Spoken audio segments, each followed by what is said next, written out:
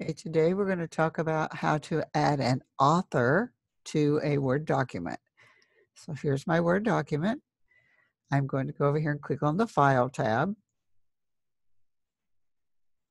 Then I'm going to choose Info in this left-hand column.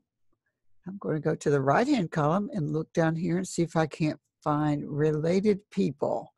And right here it says Author. So we're going to click and add an author. I'll just put my name on here.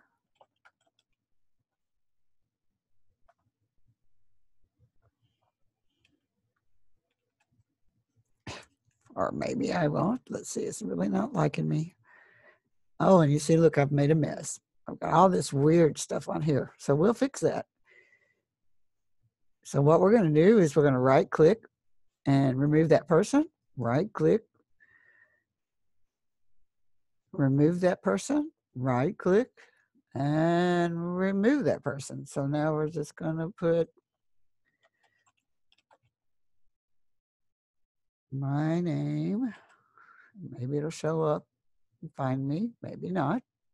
There I am.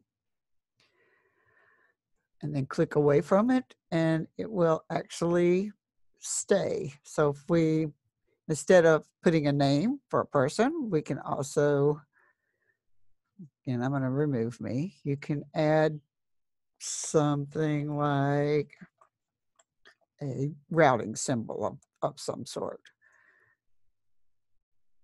That's good if you're posting things out on the web and you really don't want people to know who wrote the document, or if it's shared with different people. So that's all there is to it. And thank you for stopping by.